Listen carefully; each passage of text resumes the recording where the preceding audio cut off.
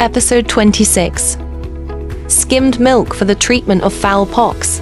Myth or miracle? Have you heard that skimmed milk can treat fowl pox in chickens? Let's clear it up. Skimmed milk is not a cure, but it plays a powerful support role during vaccination. When using the water method for fowl pox vaccine at week 6, add 100 grams of powdered skimmed milk to 40 liters of water before mixing in the vaccine. Why? Because the milk protein neutralizes chlorine or disinfectants in the water and protects the virus, keeping the vaccine active longer. Important tip: always mix the milk first, then add the vaccine, not the other way around. Fowl pox is a viral disease.